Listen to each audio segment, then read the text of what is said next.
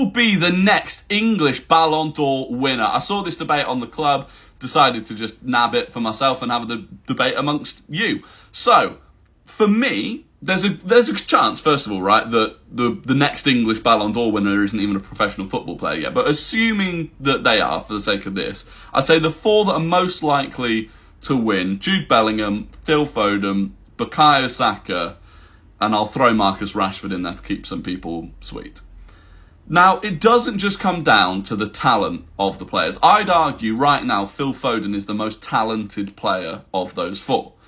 But to win the Ballon d'Or, you more than likely need to be playing for a club that wins the Champions League and their domestic league. If City win the Champions League and the Premier League, I don't think Phil Foden gets the Ballon d'Or. It goes to a Haaland, it goes to a De Bruyne. He's not the star player within that Man City team. So I think that makes it very difficult, short term at least, for him to win the Ballon d'Or.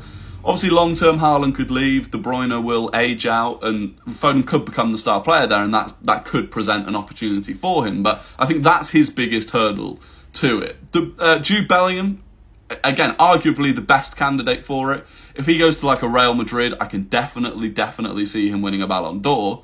But again, the same issue might apply. It's more difficult for midfielders to win the Ballon d'Or. Obviously, we had Luka Modric, but other than that, it's uncommon. So then you've got like Bukayo Saka, who, if Arsenal were to win the Champions League and Premier League, it's more than likely Bukayo Saka will be the star player within that team, the same way he is this season. Therefore, it's much more likely, I think, that he would win a Ballon d'Or. And the same applies to Marcus Rashford.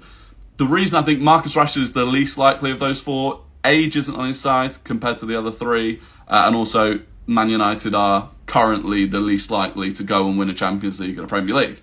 So for me, the order I would put it in, most to least likely, I'd say...